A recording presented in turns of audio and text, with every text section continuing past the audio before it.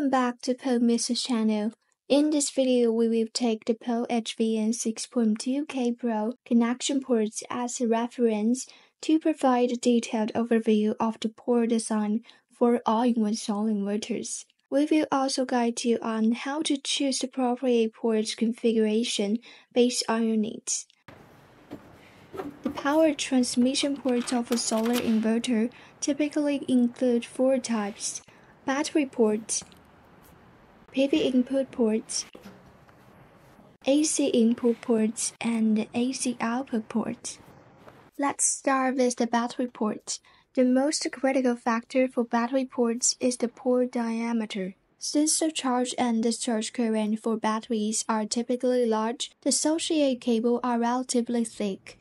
Therefore, battery port design generally requires larger cable entering points and a terminal block with higher current carrying capacity. Different inverter models vary significantly in charge and discharge current specifications. Accordingly, battery ports are configured based on the required current capacity. For high charge current requirements, such as the POW-HVM6.2K-PRO, which supports a maximum charging current of 120 A and a maximum battery current of 138.8 A, it is recommended to use 2-gauge battery cables. However, the POW-HVM6.2K-PRO features thoughtful design. Its positive and negative battery ports each have two openings, allowing users to connect two 4-gauge cables in parallel to the same port. This eliminates the need for users to purchase 2-gauge cables, which are less commonly used in residential applications. Next are the PV input ports.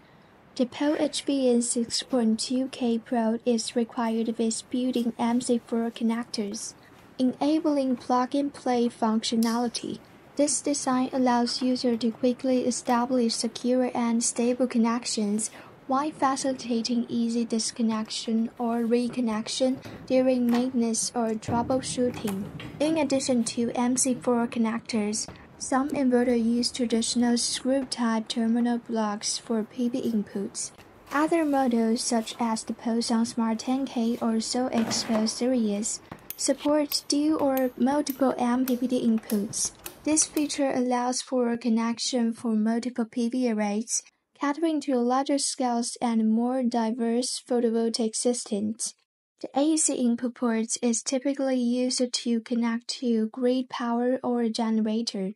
In some cases, users may choose only one of these options based on their needs, in which case an inverter with a single AC input port will suffice.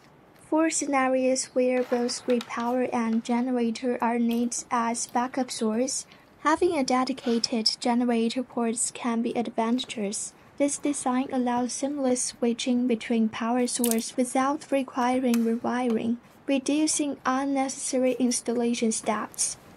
Finally, let's discuss the AC output ports.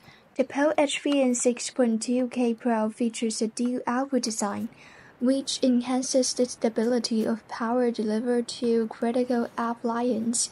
Important appliances can be connected to the first output port. When battery power is low, the inverter will temporarily disable the second output to prioritize stability of the first output. Once the battery voltage recovers, the second output will automatically resume operation. This intelligent power distribution minimizes disruptions to essential appliances.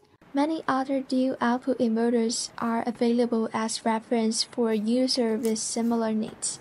That concludes our detailed explanation of the power transmission ports designed for all-in-one solar inverters. We hope this information helps you choose the right inverter for your requirements. If you have any further questions, feel free to leave a comment. Thank you for watching and see you in the next video.